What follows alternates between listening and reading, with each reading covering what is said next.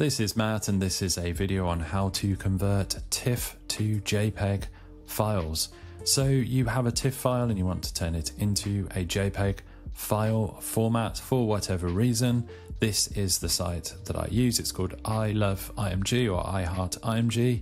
If we look at the URL, it's iloveimg.com/convert to JPEG/TIFF to JPEG.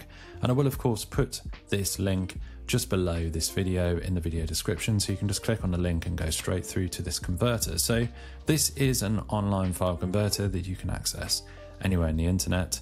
And in order to get started, you just need to click on select images. So I've prepared a folder here with some of the images that I've been using for this process, and we just need to click on the TIFF. So we've got the .tiff file right here. It's a picture of my mouse.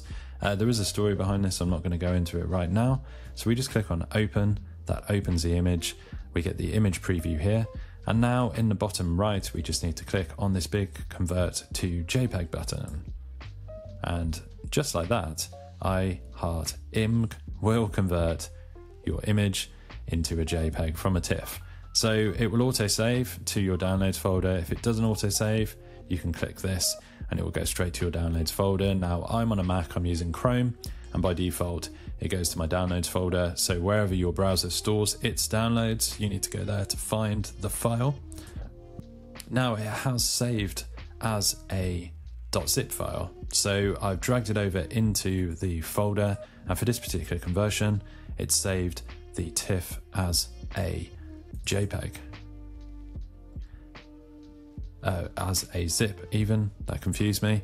So all we need to do is open up the zip, and we see that the TIFF has now become these two JPEGs right here. So we've got the two JPEGs, 1 and 2 right here, and you see the dimensions are the same.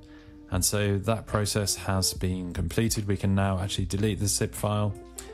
We could always drag these directly into here as well, and then we can just delete the folder and the zip. So hopefully you found this video on how to convert a TIFF file into a JPEG file. Hopefully it's been helpful.